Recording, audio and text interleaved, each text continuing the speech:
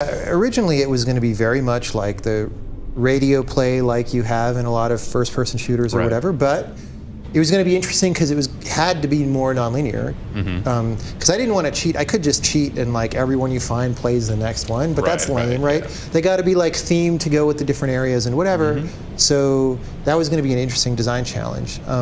But then, and I was super excited about that in 2008, 2009. Sure. But one thing about a long development is, you know, this game took 6.5 or 7 years for people who don't know that. It's a long time to design. You change a lot as a person in 6 or 7 years and what you're excited about, and also the idea itself matures a lot, right? And so toward the end, I had gone through many revisions of what the story was going to be, and I just didn't like it because the game itself is about understanding the world clearly. Like it's about having clarity and having these moments of surprise or epiphany that help you understand the world more clearly. And so going in a very, also adding, there's actually two problems. Like one is also adding this heavy fiction felt like really it fought with that idea. Sure. But then also just adding a lot of talking sort of clashed with the nonverbal communication that the game's about a lot of times. But I did want to have something, right? So I just kept messing with it, and eventually it's like, okay, there is going to be talking. It's going to be in the form of like these readings, which were originally going to be used to parallel. They're going to be like 2 or 3 sets of audio logs, and the readings were like one of them, and the story stuff was another one.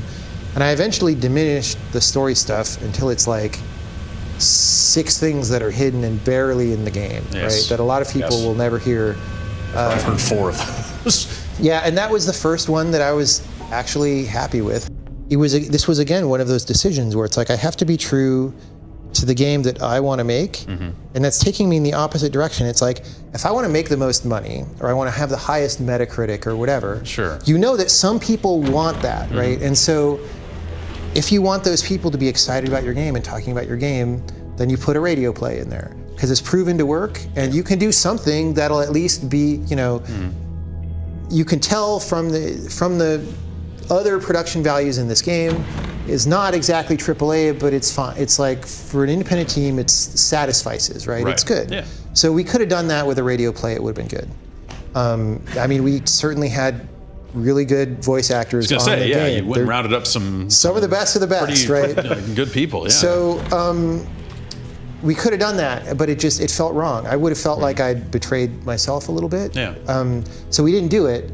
But that does leave, like you're talking about, for people who want story,